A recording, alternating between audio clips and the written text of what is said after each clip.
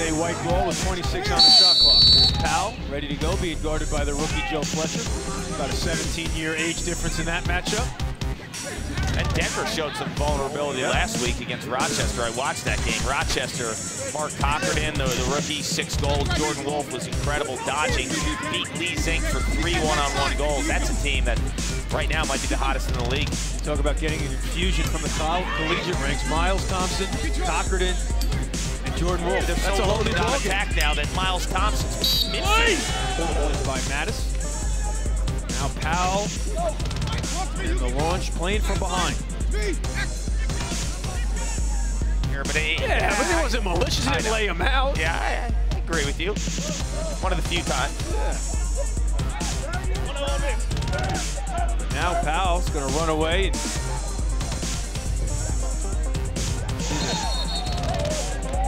wow, they call warding off on Casey Powell by way of Maryland.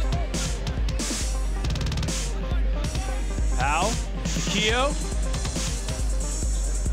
You know, Keogh's a Canadian finisher that loves his right hand. I don't know there if I'm Stevie Keogh, I switch lefty. I catch that righty and go behind the back. There's Fletcher on Powell. Looking for Fool, who runs out of an angle. Gets it back to Powell. 30 on the shot clock. Now Fool wants it on the invert to take a look at the short stick. This is what Team USA's thinking next week at the World Championships. Fool draws the double, doesn't matter, and he draws the flag.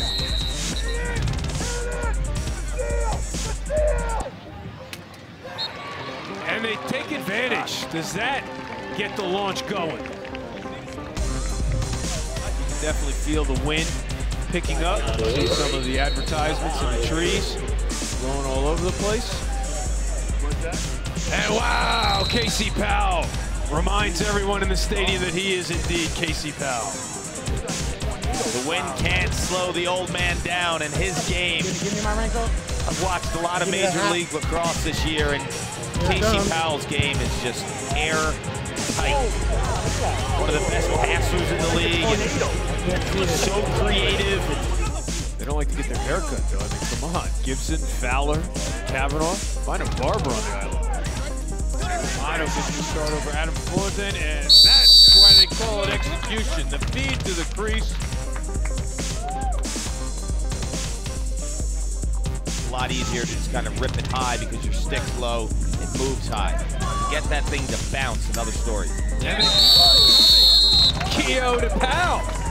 So maybe the Lizards fell asleep, mentally putting this one in the win column a bit too early. It's a tough out in the postseason. Let's go!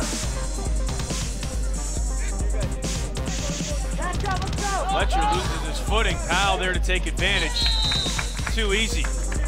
Too easy, as they like to say up in the Q's. You know, Joe Fletcher's been a bright spot for the Lizards. I think he just hits the turf monster right there, and that's not typical defense. I think Joe Fletcher as a rookie and Durkin last year as a rookie, these two guys were as pro-ready as any two guys I can remember over the last decade.